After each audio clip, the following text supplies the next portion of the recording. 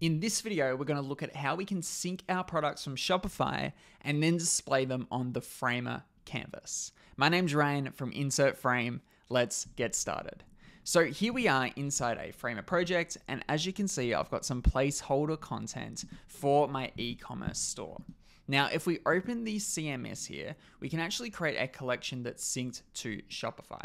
I'm not going to cover exactly how to do that in this video, but all you need to know is it uses the Frameship plugin, and there'll be a link down below in terms of a tutorial for actually syncing that to Frameship. Now, since this is connected to Shopify already, I'm just going to make sure I sync this once again, just to make sure it pulls in any new changes from my Shopify store.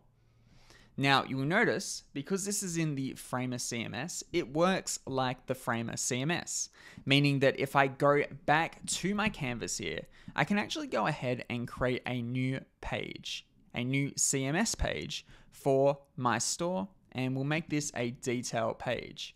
And you will notice it's already technically started to pull through all of that data. Now, for now, let's just remove all of this and let's set up our page. So I'm just going to copy and paste my section here and paste that onto my CMS detail page. Now, from here, we can start to tie our content from the CMS to the page itself. So for example, I've got a title element here, which is just some text. And if I go down to the properties panel, you will notice we've got these little pluses here. That means I can connect an element on this page to sync to the content within my collection. So we can set the variable to be my title, and you'll notice that's being pulled correctly. If I've got a tag, I could set that to be my tag. And I can even display my images. And you'll notice if I switch my CMS page to another item, everything syncs just like so.